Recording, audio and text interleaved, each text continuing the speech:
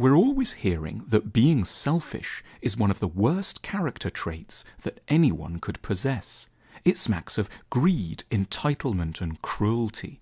And yet, some of the reason we fail to have the lives we should, and thereby end up mean, bitter, and irritable, is because we're suffering from an opposite problem, an excessive selflessness, an exaggerated modesty, an over-hasty deference to the wishes of everyone but ourselves. Our problem is that we're not selfish enough. We collectively get muddled because we fail to distinguish between good and bad versions of selfishness.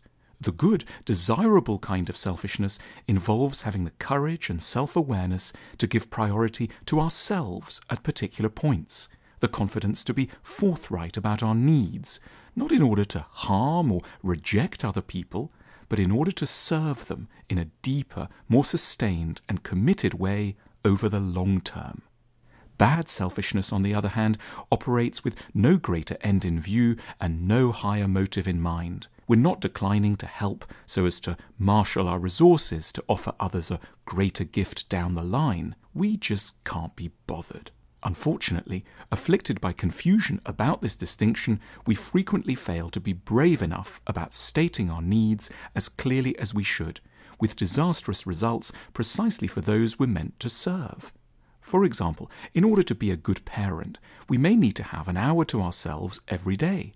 We may need to take a long time in a hot shower to mull over events. We may need to do something that seems a bit indulgent, like a life drawing or clarinet lesson. But because we may sense how contrary to expectations these desires can seem, we might opt to stay quiet about our requirements and just get on with the job. And so we grow increasingly ragged, angry, and bitter with those who rely on us. A lack of selfishness can turn us, slowly, into highly disagreeable as well as ineffective people. Good selfishness grows out of an unembarrassed understanding of what we need in order to maximize our utility for others. As good selfish people, we accept what we require to develop our abilities, get our minds into the right frame, summon up our most useful powers, and organize our thoughts and feelings so that they can eventually be helpful to the world. We recognize that we will, at select moments, have to back out of doing things that people would very much like us to do. But we have no compunction about politely explaining that we just can't be there for them. Unlike the selfless, who will dutifully smile and help out, and then one day explode in vindictive, exhausted rage.